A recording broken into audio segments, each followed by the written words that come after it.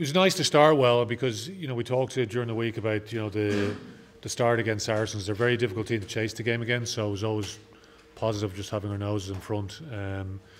Even though we rode our luck a little bit maybe just on half time, but that was a big moment I thought in the game, managing to hold them out, getting that turnover just from that second line that they had, so which gave us that positive momentum going into the second half. And I thought we started the second half pretty well.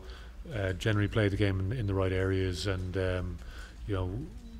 carried well, and were accurate around the ruck as well. So nice try from Dan, obviously, with that little bit of interplay with James Ryan.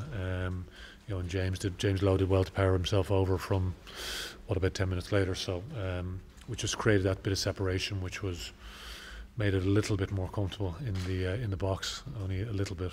It's probably more off the back of us being a little bit passive, so sitting off Saracens, and we just sat off them a little bit, which allowed them to play, and they were just eking out yards. And it's that momentum, when you start giving up those yards, you're more likely to concede a penalty off the back of that. So it was just be a little bit braver, so making sure we got good amount of numbers on our feet so we can be a little bit more aggressive.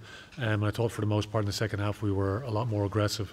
Obviously got in from that line out maul, which was disappointing, but for the most part our defence we were a lot more aggressive coming off the line together. The players worked incredibly hard, off the back of, in terms of what they've come off themselves. So some guys came back in, and we looked pretty rusty, the guys that played against Ospreys. So that was a good, tough physical contest against them. With the guys that had been more starting the games during the Six Nations, it was important that they freshened up. So they took some information away the previous week, that Ospreys week, and to be fair to them, they all came in and they trained well this week, and that preparation I thought was good. And the communication there between the national management and ourselves has been good as well. So it's important that we try and manage the group well. And it's just, we'll assess and see how everybody is. Another big game against Eber on Saturday, back in the ODS, and Treviso the week after. And it was good that our the A team had a good win as well, obviously on Friday night in the British and Irish Cup competition as well. So it's the group is very, very motivated at the moment. And we came well and truly second place against Scarlets last year, and that was with Scarlets with 14 men for good chunk of the game. So we know it's going to be a tough challenge. We need to focus on the things that are important to us in the lead into games. We played Scarlets. If you think about Europe in this competition, we played Scarlets twice during the Six Nations, and two very, very close games. And I know both teams were missing a lot of players due to being away on international duty, but it's Scarlets,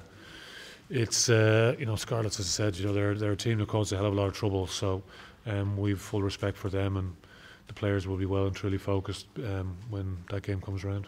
It's tough on Johnny because he's been played off the ball a few times during the first half, and it's hard for him not to get frustrated. So I'll have a look back at the game and some of those clips again. So there's 3 or 4 instances I can see that he's been played late off the ball. So I'll have to have a look back at it and how that unfolds. Okay, because I think it's important just to take all those things in the context of the game.